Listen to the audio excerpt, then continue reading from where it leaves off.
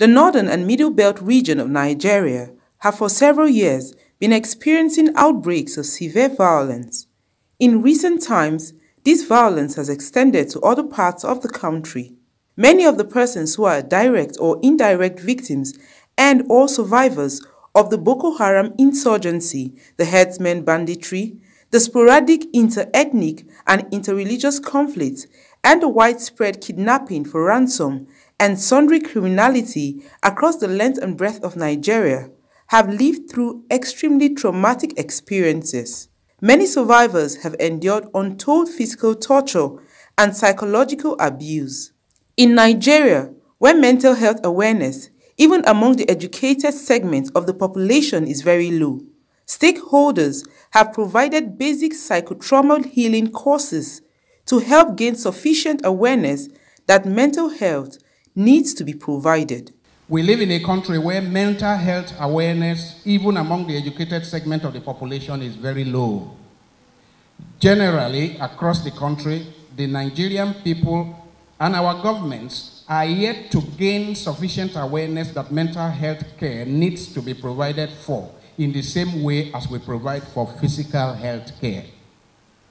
Thus, until a disturbed person degenerates into a full-blown psychiatric case requiring to be detained in a psychiatric hospital or asylum, we often do not recognize that there is a health challenge that needs urgent attention.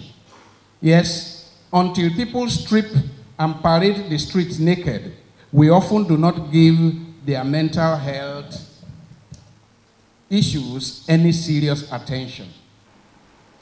What are we dealing with? We are dealing with a condition of learned helplessness, where the zeal and energy to fight is gone, and hope is completely lost, where the unthinkable is now Nigeria's reality. We have spiraling escalation of post-traumatic stress disorder right now. What you studied a few years ago or a few months ago is no longer the issue.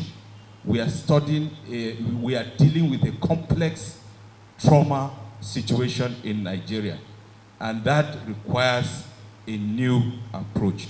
Though Nigeria has thousands of graduates of psychology from the universities, the majority of these are not engaged in the counseling enterprise, hence the need for professionals and volunteers who currently work with victims of violent conflict to be healed and heal. In the Department of Psychology, which of course involves training in clinical psychology, and even training for those who want to specialize in industrial organizational psychology or forensic psychology or health psychology, counseling is a basic and core part of that training. Practical training by way of internships is also required for students of psychology. And what we would like to encourage more is perhaps to design our programs in such a way that there will be more of the practical engagement like Luxterra is doing. It has really helped me a lot in all ramifications of my life. Also help in psychoeducating my clients the need for them to see some things like being resilient about things, to understand the fact that resilience is not that you don't feel pain, it's that you go through the pain but you bounce back to life. To accept the adversity is part of human existence, and every human being prefers pleasure to pain, so it's normal for them to feel pain, but what next afterwards? How to help themselves to reintegrate themselves in the society. The need for mental health awareness cannot be overemphasized as it applies to our daily lives, hence the need to inculcate or introduce programs of practical engagement in schools for better basic psychotrauma healing.